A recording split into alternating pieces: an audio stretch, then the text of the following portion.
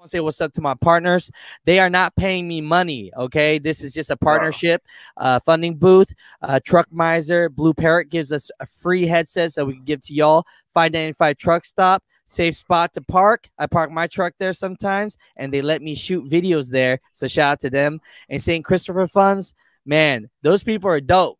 All they do is if you donate 50 cents, $1, if a truck driver is having problems, they help them out. And those are people I rock with. So because there's a lot of people on here that might watch this and say, dude, you know, I don't know how to stop this. You know, I love it too much. Because I've had friends myself where they say, hey, Alex, I would love to go trucking with you, but I just like smoking too much. And, you know, they might watch this video and get inspired by you. You know what I'm saying? Yeah, they're not hungry enough, bro. At that point, that's just an excuse. You feel me? It's an excuse, bro. There's no way in the world that you really want to do something, but weed is stopping you from doing it. You are now watching the Asian Mai Show live. What's going on, mother truckers? Welcome to the Asian Mai Show. So we are live here. We're talking trucking. People saw this thumbnail. They're wondering, what is going on with my man? Where were you before you were trucking a few years before that? Hey, man. I was on my couch watching videos like you, man. That's what I was doing. Hey. I was on my couch smoking a blunt, watching you, bro. Watching you.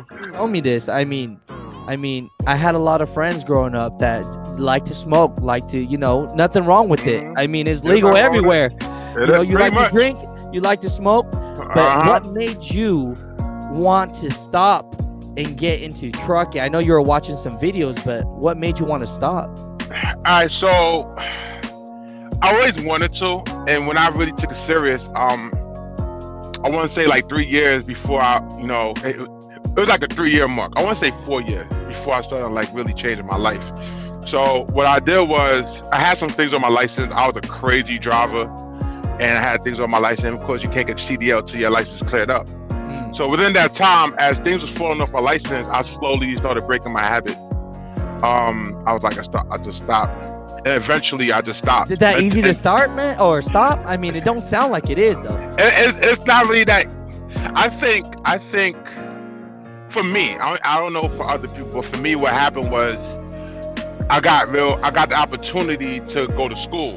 I was able to get, you know, the recruiter from the WOIA program hit me up like, hey, you can start school soon once this opens up. I was like, word? So that put the barrier in my back, and I was like, you know what? I'm gonna stop my habit. And that time I was already kind of like weighing off of my habit, you know what I'm saying? So, and then I'm a grown man now. I'm 30-some years old. I'm like, all right, yeah, I've been doing this for a long time, and I felt like by the time I sacrificed what I supposedly love so much, you know, things have to go the right direction for me. Yeah. So that's what pretty much what happened. You know, as you know, we live in an age where you could get around these things, but that wasn't my mindset. My mindset was like, yo, I'm gonna take this seriously, and I passed it legitly. Like, gotta stop smoking. You understand what I'm saying? So, yeah, I passed the drug test for school. I passed the drug test for Swift, and they do hair follicles there. How long's the hair follicle thing for the people? Because I get that sometimes where people, and I don't judge nobody because all my best friends smoke. But it's real. It's real. It is what it is. But they always say, hey, Mai, if they hair follicle test me, how long until I'm good? Because, you know, a lot of people trying to get cleaned up so they could, you know, start their career.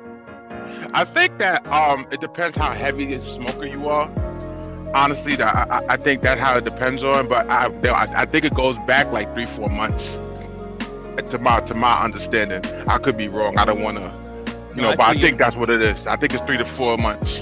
You know, what would you say to them as someone that was a, you know, advocator for liking to, you know, smoke a blunt here and there? I mean, as in for trucking or just for life? I mean, hey, you speak your truth. I think like look, man, you got to know what you try to do in your life, bro. If weed or any kind of vice like that is gonna stop you or hinder you from getting your bag, that's a choice you making. Is it worth it? You know, that's how I kind of look at it. You know what I'm saying? That's real. After a while, you know, there's only a certain time. I mean, it ain't going nowhere. Put yourself in a situation where you don't have to worry about piss tests and, you know You understand what I'm saying? We are the music makers, and we are the dreamers of dreams.